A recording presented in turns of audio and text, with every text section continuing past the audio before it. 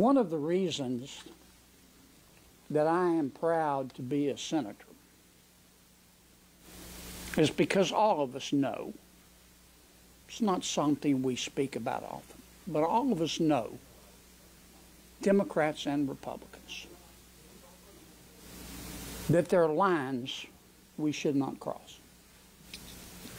We may huff and we may puff and we may argue passionately, but we know there are lines that you do not cross. And maybe I'm naive. I want to believe that if my Democratic colleagues really thought they could pass this bill, they wouldn't do it. Because this bill represents a line you don't cross. It will destroy the United States Supreme Court as an institution. Point two, let me reiterate what I just said.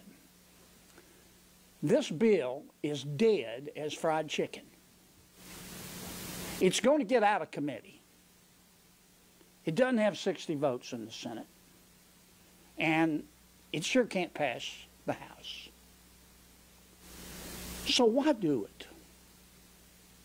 Why do it? Why beat the living crap out of the United States Supreme Court? I just don't get it. I understand politics, but I just don't get it. My Democratic colleagues tried to expand the Supreme Court. They tried to pack it. They never had the votes. I still want to believe that if they had had the votes, they wouldn't have done it. Maybe I'm naive. Now, there's another way to diminish the value of the integrity of the United States Supreme Court, and that's shrink it.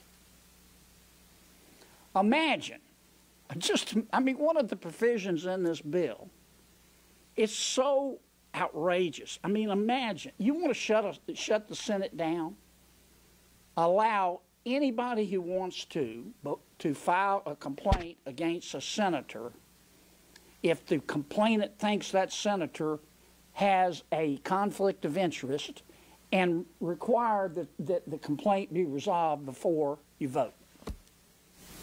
That's what this bill does to the United States Supreme Court. Isn't that special? How many complaints do you think there are going to be? Every single day. And the whole point,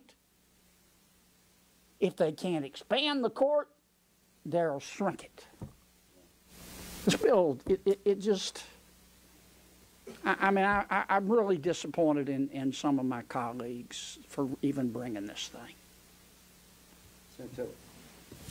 And for every one of you who writes what Kennedy says, he'll buy you fried chicken. It'll be dead.